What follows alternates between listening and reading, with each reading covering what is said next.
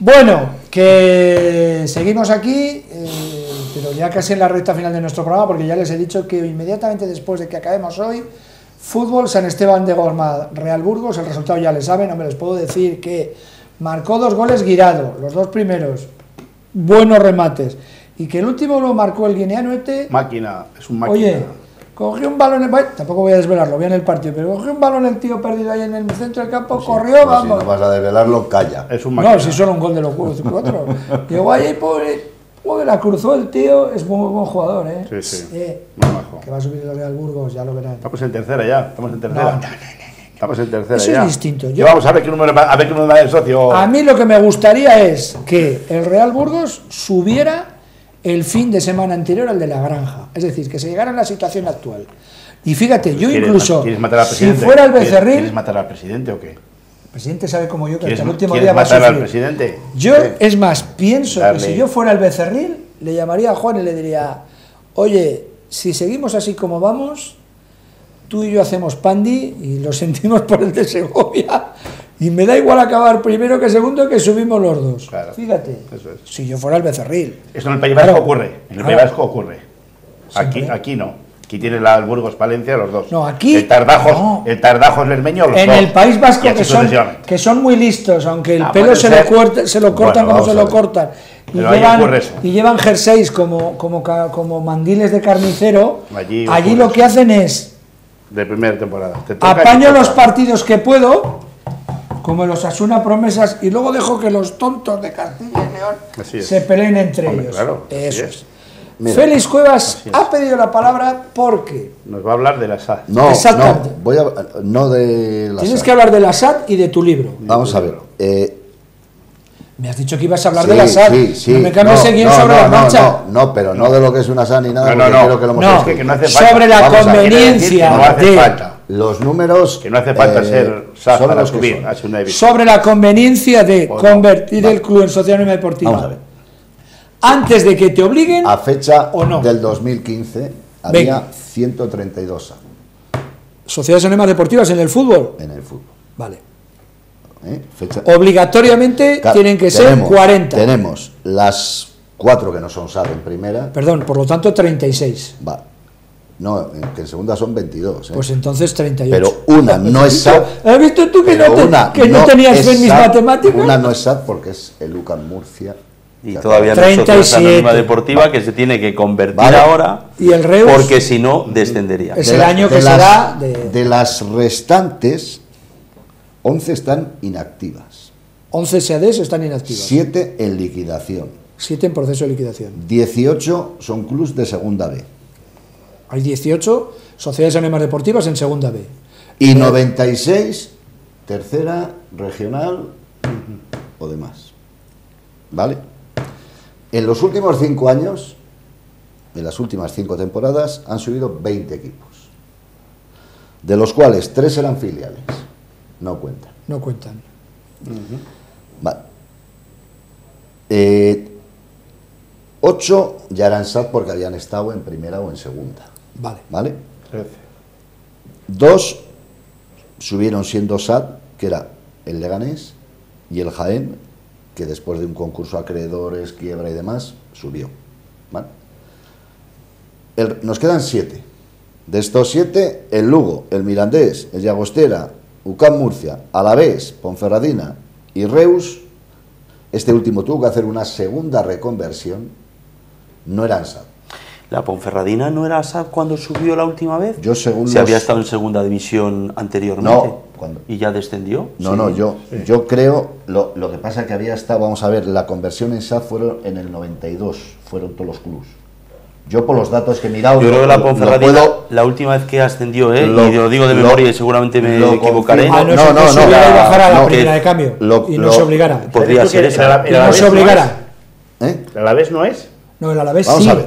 No, el Alavés cuando subió no era, No era sociedad Pero era anónima sociedad anónima deportiva. Vamos a ver, el Alavés, mira, ¿Pero cuándo? un pequeño resumen. Hace 2000 años. Un No, pequeño no resumen. hace tanto que el Burgos. En la Yo estaba temporada- transmitiendo el Mendizorroza Perdón, jugando un contra el pequeño Alavés. resumen, además, Y no hace tanto. Además, este es Va a de- desaparecer este es La de de última como temporada tal. que el Burgos jugó en el grupo primero, el Alavés estaba en ese grupo. de la wiki. Y fue cuando ¿Eh? ascendió. ¿Cuál dices? De la Wikipedia es este. Sí. O sea, entonces, en la temporada 89-90 el Alavés encuentra un punto de inflexión al tomar sus riendas un nuevo grupo de empresarios tras unas campañas donde se corrió verdadero riesgo de desaparecer. Con Juan Arregui Garay como presidente y tras la disputa durante 5 temporadas consecutivas de los playoffs por el ascenso a segunda división, lo logra en Jaén el 21 de junio del 95. Le entrenaba Jesús Aranguren. Chuchi. Sube el 21 de junio del 95 y se convierte el SAD el 1 del 7 del 96. Bueno. Vale, y luego ya viene Gonzalito Antón. Pero sigue siendo sociedad anónima. Conocido por estos. Sí. Vamos a ver. Subido. Pero es que el Alavés estaba por ahí por los campos de tirado, como el Real Burgos. No, vamos a ver. Yo lo que he dicho. Pero déjame un momento. Números de SAD y no SAD. Y corrígeme. El Alavés, desde el 95 al 2016 que estamos ahora, ha jugado contra el Burgos en Campeonato Nacional de Liga. Sí, pero, y el Burgos no jugó contra el Alavés en segunda, jugó en segunda división B. Escucha. Por lo tanto, si se convierte en 95, en el 96, significa que desciende de categoría siendo sociedad anónima deportiva. No, es que el amigo. Pues no me salen las cuentas. El amigo ruso que vino, el Peterman, que para un Cisco de la leche. ¿Qué año fue el que descendió el Burgos de forma dramática con una temporada horrorosa, estando Barrio Canal como presidente? Me extraña. Yo he buscado en internet en el ¿No fue en el 2014? No, al 2014. Al segundo año de cogerlo. No fue en el 2012. ¿Qué era o qué no era? Que cuando descendimos aquel año estábamos jugando en el grupo primero. Con el Palencia. Y seguramente mi memoria es muy mala, pero no jugamos contra el Alavés porque yo estaba retransmitiendo el partido en Mendizorroza. Pues no lo sé. Y jugábamos en segunda B. Por lo tanto, igual es que el tiempo se me pasa volando. Pero el 95 me parece muy tenían más pelos pájaros cuando fuiste en Mendizorroza. El 95 es cuando sube a segunda división. El 21 de junio y se convierte en SAD el 1 de julio del 96. Ese equipo ¿Es el que ha estado en segunda división B. Después de convertirse. Pero vamos a ver. Yo lo que quiero con esto. ¿Qué quiere decir que subió? Si era en el 90. Vamos a ver. En los ascensos que ha habido. El número de equipos que han ascendido siendo ya ese AD. Claro. O sea, yo voy a que de los 20, 3 son filiales que no cuentan. 8 ya eran SAD. ¿Cuántos han subido siendo SAD? 8. ¿Esos 8? 8, pero y el Leganés también. No, Jaén. 8 y los 10. Pero de los cuales 8 eran SAD porque habían bajado. Vale. Habían hecho el proceso, pero ya habían estado. Lo que quiere decir es que no hace falta hacer eso para subir a segunda división. Pero ahí a lo mejor lo que habría que mirar, que es a lo que yo iba. Habría que mirar cuántos ascensos ha habido y de ese número de ascensos total, cuántos eran equipos de Sociedad Anónima Deportiva, porque en efecto el Alavés pudo subir a segunda sin ser Sociedad Anónima Deportiva. Normal. Pero posteriormente, y a lo mejor estoy equivocado porque hablo de memoria, el Alavés ha vuelto a subir siendo Sociedad Anónima Deportiva. Claro, eso es. Entonces, ahí ya tenemos 2 ascensos, 50%. No, vamos a ver. Yo estoy hablando de los últimos 5 años. En los últimos 5 años suben 20 equipos. ¿Vale? Pues el Alavés entonces sube. Ya era Sociedad Anónima. Es Sociedad Anónima Deportiva. Hombre, claro. Pero vamos, seguro. Hombre, por favor. Era la PSS de Anónima del año 95. Segurísimo, vamos. Estamos en el 2017. Cuevas, no estamos me en el Acabas de 2017. decir que en el 95 se convierte en Sociedad Anónima Deportiva. Estamos en el 2017. Vamos a ver, cuando hablo recomponemos. Empezamos otra vez. Cuando hablo de la conversión en SAD o no SAD, si conviene en segunda B o en segunda, vamos a ver, se ha vendido como que el que es SAD tiene más posibilidades de subir. No, de eso nada. No. O sea, bien, yo estoy de acuerdo con esa afirmación. Se ha vendido. Vamos a ver. Yo no digo que sea. Y la verdad es que me sorprendía. Yo voy a poner 2 variables. El Club de Fútbol de Quintano ha subido a segunda sin ser Sociedad Anónima. Espera un momento. Por favor. A día de hoy. Bueno, pero es que eso es lo que te quieran vender. Tanto esta candidatura como la otra candidatura no han vendido que siendo SAD es más fácil. Yo no lo he oído.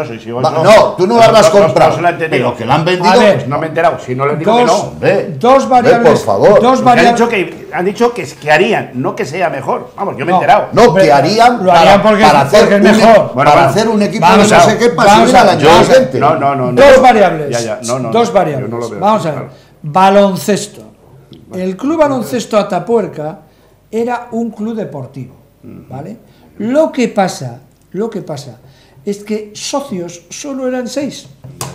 Socios, estoy hablando de club deportivo, que nadie se me equivoque. Es decir, aunque no era una SAD, socios solo eran 6. Y ellos se lo guisaban y se lo comían. Es decir, muchas veces se nos acusaba y se nos decía, oiga, es que ustedes solo hablan de las asambleas del Burgos y demás, y de los demás no hablan. Y los demás no hacen. No, perdón. El Club Baloncesto Atapuerca hacía las asambleas que le correspondían. Lo que pasa es que socios como tales eran 6 o 7 o 8. Patronete y todos los que estaban ahí. Vale. Desaparece. Y entonces cuando crean el Tizona se crea como una SAD, con un capital social de 30.000 euros. Bien, y el máximo accionista creo que era Patronete con 2.800 euros o 3.000. ¿Me entiendes? Si no, que se me corrija, pero tampoco tiene más misterio. Y entonces, un momento. El Tizona a día de hoy es una SAD con un capital social de 30.000 euros. Punto. Es su problema. ¿Vale? Vale. Se crea, espera un momento. Nuevo, se crea el Club Baloncesto Miraflores. El Club Baloncesto Miraflores es una SAD. Félix Sancho y otra serie de personas son los accionistas del Club Baloncesto Miraflores. No creo. El Club Baloncesto. A ver, el Club Baloncesto Miraflores nació como una SAD, si no Félix Sancho que me corrija y pues yo me parece que no, rectificaré. No, Paco. Me parece que no, Paco. Yo creo que no, que querrá hacerlo. Quieren hacerlo ahora. Sí, y de hecho yo sé porque en la campaña electoral del Burgos Club de Fútbol, en la que el debate que tuvieron en Radio Arlanzón, Félix Sancho, uno de los argumentos que puso fue que él había pedido para convertir en sociedad anónima deportiva las necesidades que tenía. Pues entonces, si no es así, que lo corroboraré. Y creo que están ahora en el proceso de que quieren hacerlo. Quieren hacerlo antes de junio, yo creo. No es así, que lo confirmaré. Si no es así, han tomado la misma fórmula que tomó el primer año en la Atapuerca, que es decir, un club deportivo con un número de socios limitado. ¿Por qué? Pues por lo menos. Yo ahí sí tengo una duda. ¿Dónde está la asamblea que ha hecho en Miraflores este año? Yo ahí tengo una duda, y es, ¿en baloncesto es obligatorio ser sociedad anónima deportiva para ascender a la ACB? Sí. Cosa que en el fútbol no es, porque tú puedes estar una temporada sin convertirte en sociedad anónima deportiva. Y es a lo que voy yo, no hace falta. En el baloncesto tienes que ser ese. Es más, en el baloncesto como en el fútbol, no, en el baloncesto la ACB te exigía un presupuesto. Por cierto, han cesado a Casa de Val. Mínimo. Un presupuesto mínimo. Sí. Mínimo. Y luego, obviamente, creo que era de 1 millón. Más de 1 millón. No, creo que era de 1 millón mínimo. Y aún así había clubs tipo Fórum Filatélico que tenían 500.000. Pero que sepa, que yo sepa, como en el fútbol, el Consejo Superior de Deportes marca el capital social desde el que tienes que partir. Yo en el caso de Miraflores, insisto, que yo sepa, si no es la misma idea que tenía el Atapuerca de socios pero limitados, es una SAD. Que yo sepa, desde el principio habían creado una SAD, pero lo confirmaré porque uno intenta estar lo mejor informado posible y hay veces que hierra, que es de herrero, o hierra, que es de torpe. Vamos a ver, yo voy a... El segundo apunte, espera, Félix. Todavía no nos han puesto el cronómetro. Vale. El segundo apunte. Perdona, lo que ha dicho, al hilo de lo que ha dicho Jorge. Voy a estudiar las 10 últimas temporadas o las 15 últimas temporadas. No, donde yo quería llegar es exactamente. Cuando hablamos con Félix Sancho de la idoneidad, la conveniencia, el beneficio de ser una SAD es, primero, tengo un camino andado. Perdón. Bueno. Y segundo, ¿por qué se crean las SADs? Es decir, un fallo. Yo veo un fallo. A ver. Yo lo veo un fallo. Perdón. ¿Por qué se crean las SAD? Para hacer un beneficio de alguno. Si no lo veo, para mí yo lo veo un fallo.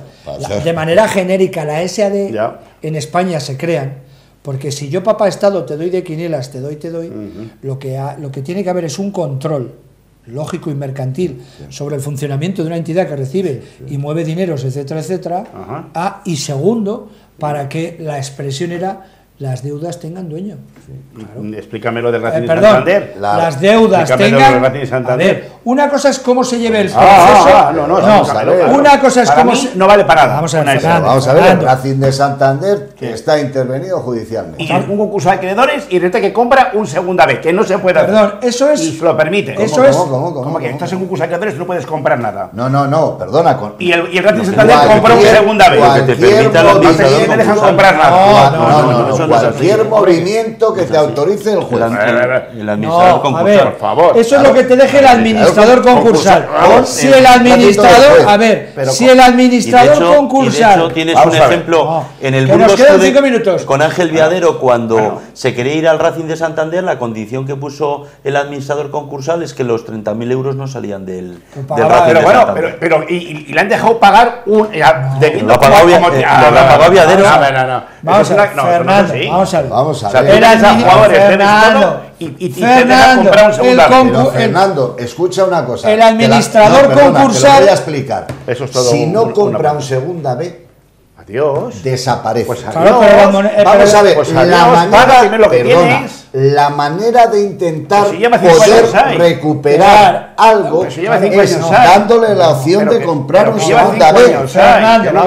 Y dando dinero al guerrilla este de la narices.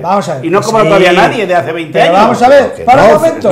Para un momento. Que no es así. Vamos a ver. Está ahí. Vamos a ver, si desaparece, no cobra nadie. Pero si tampoco está cobrando nadie. Bueno, eso no lo sabes. Ya lo digo yo, no está cobrando nadie. Pregunta. Fernando, vamos a ver. Y ha comprado un segundo. Vamos a ver. Eso no lo sabes. Se ha dedicado por 3 en Revilla millones de euros para Racing Santander. Se nombra... Revilla lleva un año, perdona. ¿Cómo que un año? ¿Cómo que ha comprado un segunda vez? Es que no entiendo eso de que ha comprado un segunda vez. Compró un segunda vez. En la época del Burgos de fútbol. ¿Quién compró un segunda vez? El Racing desapareció. Bajó de categoría a tercera y compró un segunda vez. Pero vamos a ver, Hombre, por favor. Pero vamos a ver. Hombre, por favor. Yo no recuerdo. Estaba en concurso de la... Sí.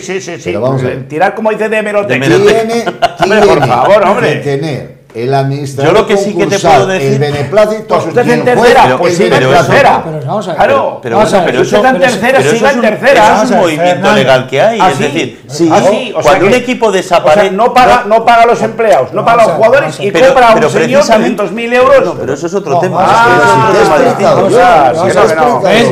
Momento. Si no cobra nadie, que si no nos entra la gente. Lo que tiene que hacer es obligar a los directivos a avalar el presupuesto. Fernando. El 30 de junio. A todos los equipos que deban dinero. Y el 30 de junio, señores, Seguridad Social, Hacienda, jugadores, luz, campo y agua. Y eso habrá que hacerlo.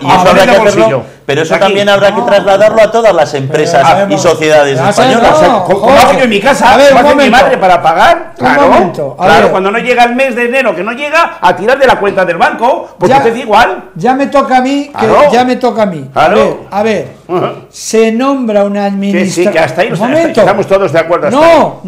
Todo. El administrador concursal, que es un juez que no tiene por qué saber de fútbol, tiene la misión de hacer todo lo posible para que la sociedad pueda sobrevivir y efectivamente pagar a los acreedores. Pues que sigan tercera.